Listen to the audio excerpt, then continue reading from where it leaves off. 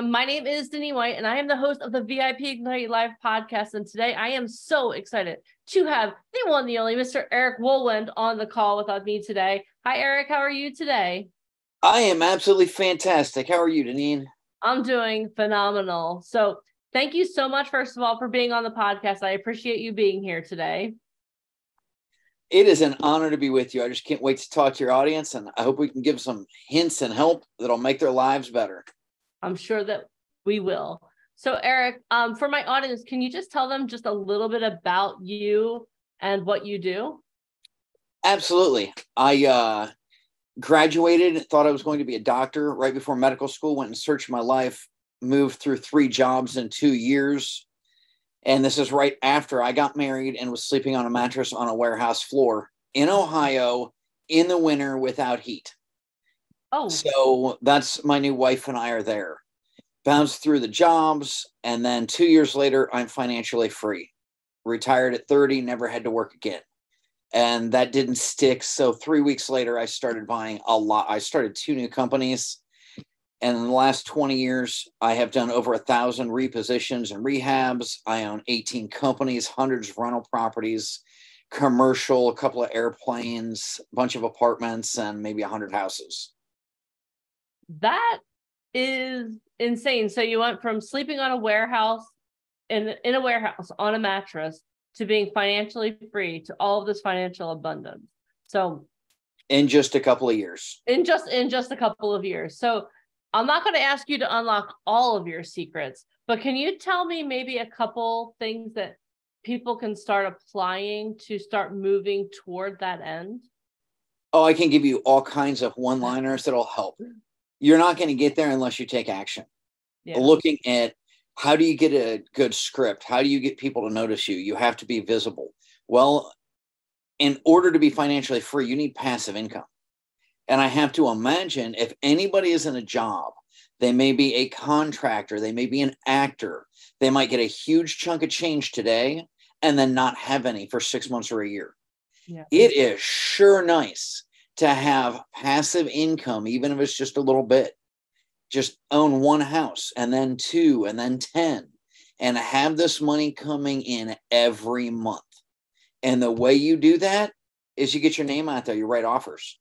I had a guy come in and we were just talking. I had a couple of new 20-year-olds come to one of my mentoring groups, and they are actively learning. And the one, he's 26, just bought his first house.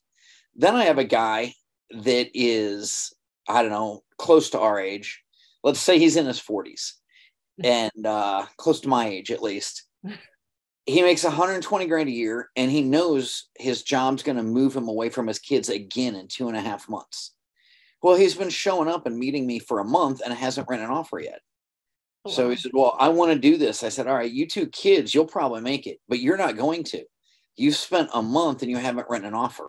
You have to take action. You got to get out there and write the offer. You have to show up and learn.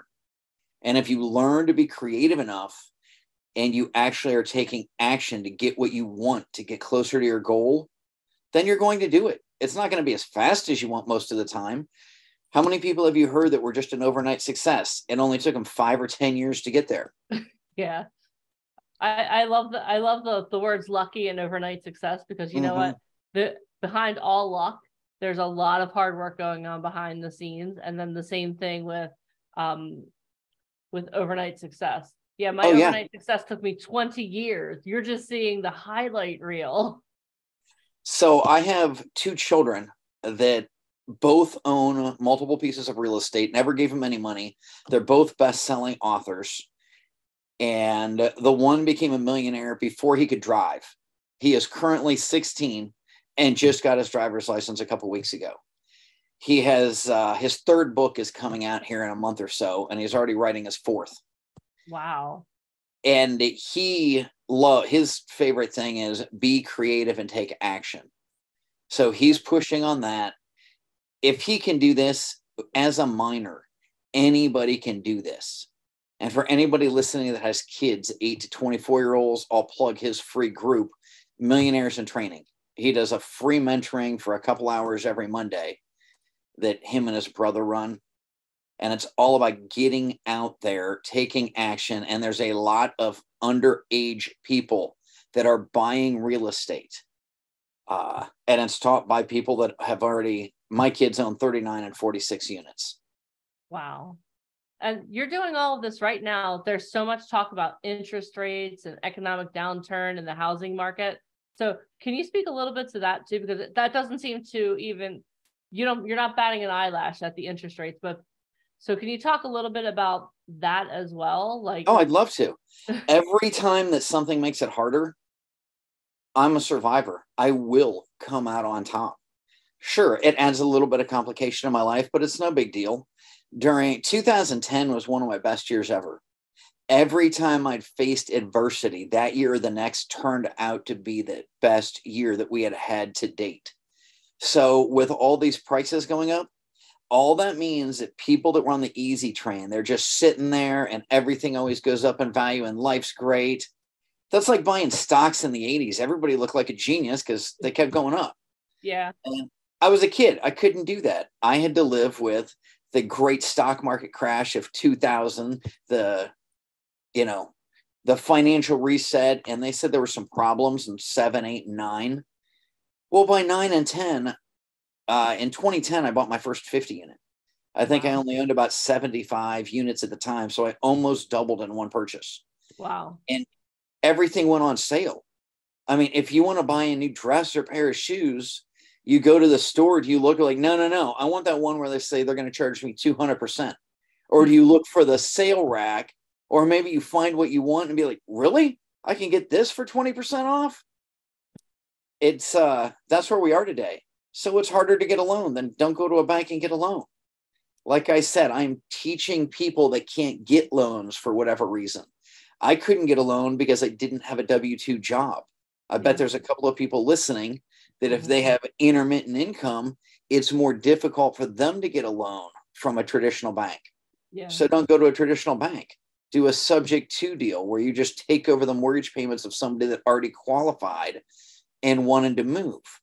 Wow. Now is a phenomenal time to do that or to assume their loan because they probably have a 3 or 4, 5, maybe even 6% loan. But with current interest rates today, you're looking at 7.5% to have a new loan written.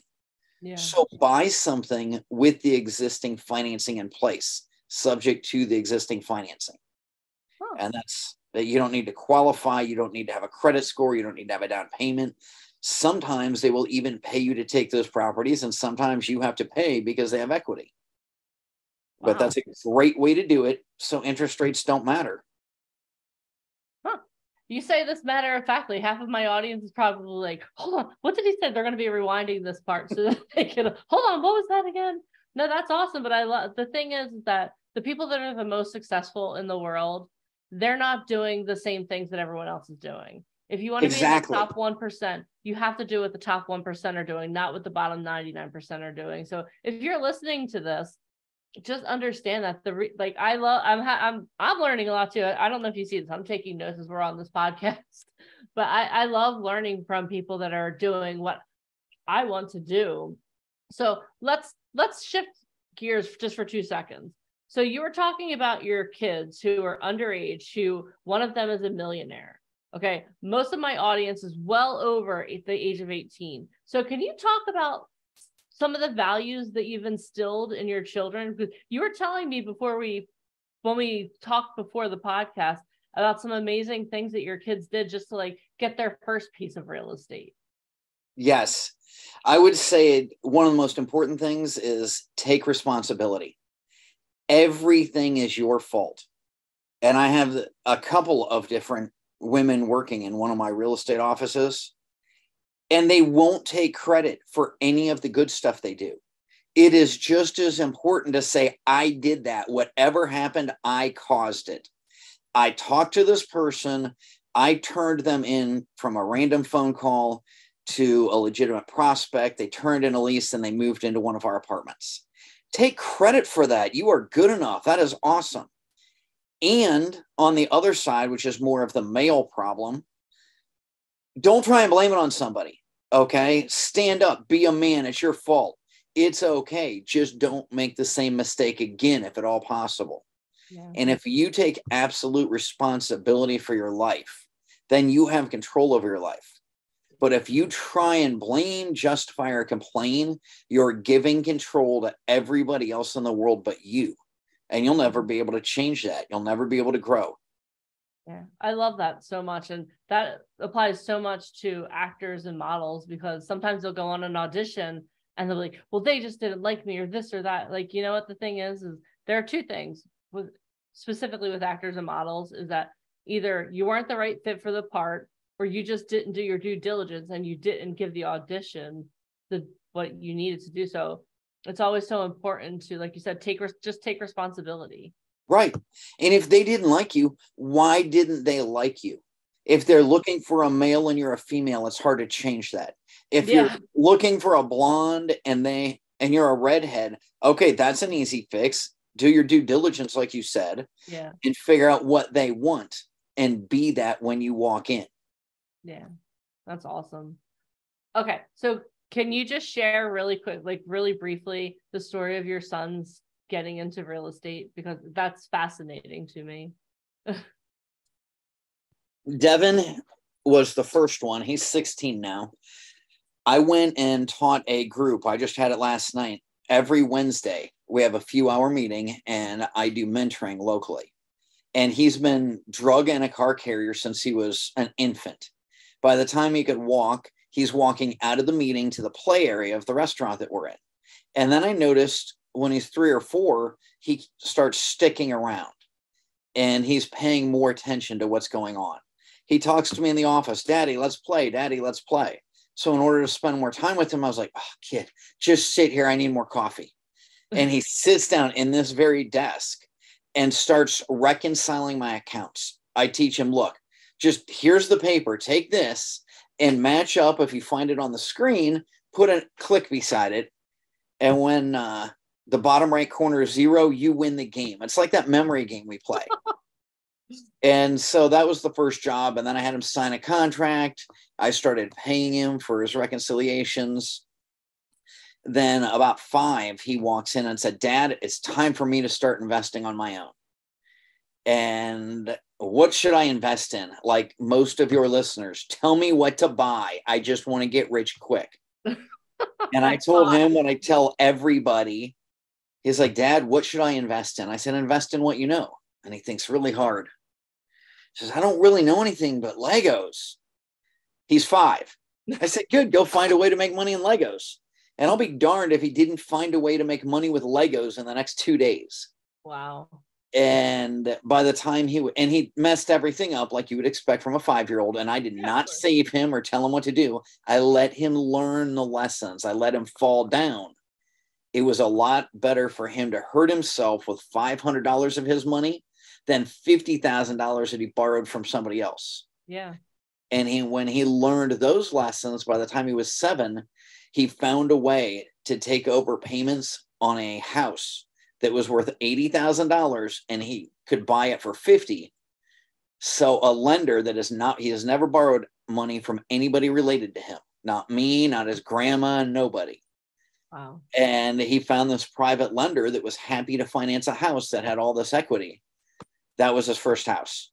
The other one bought a mobile home for $1,000 and intended to rent it out. Ended up, one of the girls in the office wanted to buy it. He flipped it to her for $2,000. One of the contractors that works for me wasn't paying his bills, hired the wrong manager, had 2 units worth of drywall damage and broken water lines. He's not collecting enough money, didn't pay his mortgage for 2 months, and was losing a 6 unit. And the kid used that $2,000 to bring his payments up to date and take over the first and second mortgage on a 6-unit building. So at 7 years old, he's sitting in a kitchen negotiating with a lady that he had never met before on why she should let him take over payments on a $25,000 loan for the second mortgage. And she's like, I really just want my money, but I'll waive all the late fees and interest and everything. He's like, I'm 7. I don't have that money to pay you. He's like, but I will pay you over. She's like, well, can you pay me over 2 years? I think it turned out to be 5. In fact, he pays it off this year. So I guess that's a 7-year loan because he's 13. So yeah, he negotiated that. And then we went out to the truck and I was like, fantastic, kid. But nothing's done until the paperwork's done. And he's like, Dad, seriously? I just talked to this lady I didn't know. Now I got to do paperwork? That's awesome. But they're great lessons. I mean, anyone listening here can take the lessons from your children and from you. And it's amazing. So anyone listening, what is one piece of advice you would give them to start acquiring real estate or just to start getting more financial security? I am moderately harsh, and I will tell you, nobody cares what you want. Do not go buy that big, beautiful house that you or your wife or your husband wants, because that's not what your customer wants. Find out what your customer wants. Go buy that, rent it to them at a profit. And understand there are stereotypes because they're generally true. If it's a couple, the woman is more likely to choose where you're going to live. So find something that she wants. What are the 2 rooms? I bet you I can guess what 2 rooms you care the most about in your house. Is it the kitchen and the bathroom? Yeah, that's what I look at first. And your husband, or if you have a male with you, what's he going to look at? The garage, the man cave, or the yard? Yeah. It's the same everywhere in the world. Find something that has what your customer wants, depending on the demographics, depending on the state that you're in, how much money people make. Then you're going to look for bigger or smaller, but figure out a place that you can do that. Your goal needs to be clearly defined. And if you want to own the big house on the hill, then you can own that and you'll probably go broke. If your goal is cash flow, buy what makes cash flow. And if you can't do that in LA, then do it in the Midwest.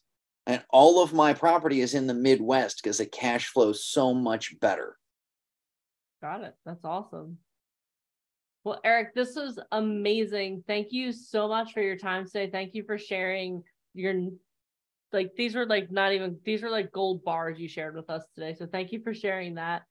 Where can people find you if they want to find you on social media or? You can find us on virtually every social media, especially YouTube and Instagram, at Real Power Family. You'll see at Real Power Family. You'll see my wife, both of my teenage sons, and me. We make videos every day, and at least once a week we put longer ones on. And really the most important thing, if you're interested in this, I am talking about this and describing each one of these things in detail every week in a free newsletter. Sign up at clearskytrainer.com.